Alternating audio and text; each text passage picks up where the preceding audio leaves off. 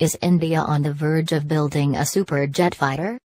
In 2016, the Indian Navy rejected the domestically built Tejas jet fighter, or light combat aircraft, after a troubled 33 years of development in which the maritime fighting branch had invested significantly.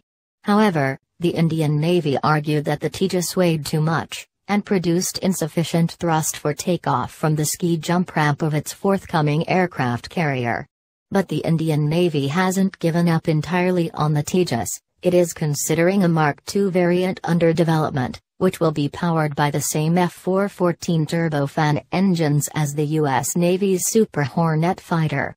The Tejas was developed out of the Light Combat Aircraft program, which sought a replacement for the hundreds of MiG-21 fighters nearing the end of their service lives in the Indian Air Force.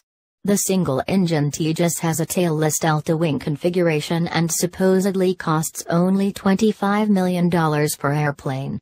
However, it took decades for the LCA to come together, and it continued to rely heavily on foreign components, including an Israeli Doppler radar and General Electric F404 turbofan engines.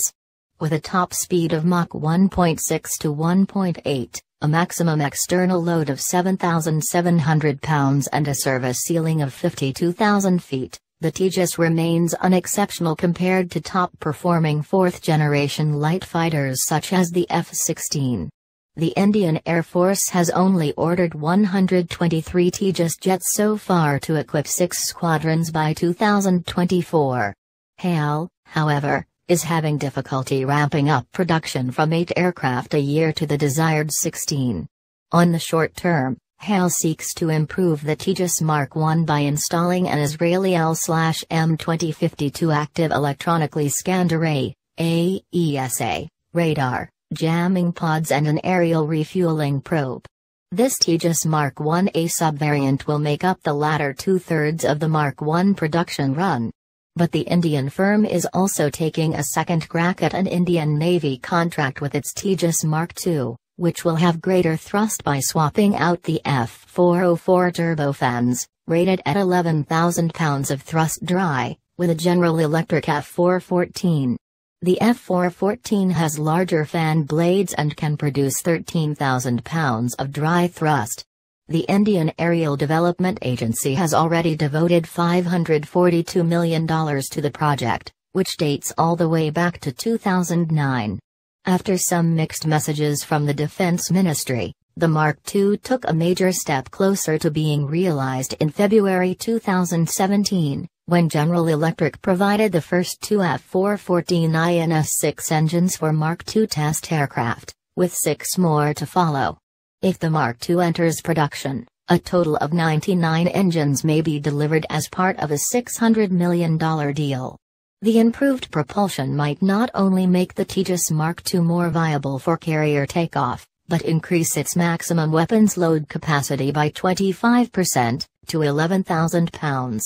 The tender also stipulated transferring up to 60% of the F414 engine technology to India, with GE claiming it is ready to transfer more than 50%. This is also significant, as India's gas turbine research establishment has been working for 2 decades on domestic Kaveri K9 and K10 turbofans, which it hopes will one day be ready for installation on the Tejas or the HAL AMCA stealth fighter currently under development. Additional foreign technology could help spur the engine's development. Indeed, after paying $2 million for consultation with a French firm, the GTRE estimates that new Kaveri engines may be ready for testing in 2019. The Tejas Mark II would also come loaded with further enhancements to the avionics, most notably an ATAM AESA radar developed domestically by the Electronic Research and Development Establishment. AESA radars offers greater resolution and sensor stealth, and are considered to be the cutting of current fighter-borne radar technology. However, the ATAM currently is only geared for air-to-air operation, with an air-to-ground mode still in development. The Tejas Mark II would incorporate the new features of the Mark I-A, as well as a new glass cockpit with an 8x12-inch multi-function display and an onboard oxygen system that collects air from the outside, removing the need for oxygen bottles. The new engine and avionics on the Mark II would stretch out the airframe an additional meter for a total length of 14.2 meters. According to Defense Minister Manohar Parrikar, the Tejas Mark II is set for its first flight in 2019, with production to commence in 2022, possibly following the establishment of a separate production line. The Indian Navy has expressed interest in 46 or 56 carrier-based variants of the Mark II to enter service, while the Air Force has ordered an additional 83 Mark IIs to supplement its Tejas Mark Is, though there is speculation an order as high as 300 could follow if the Mark II is found to be satisfactory.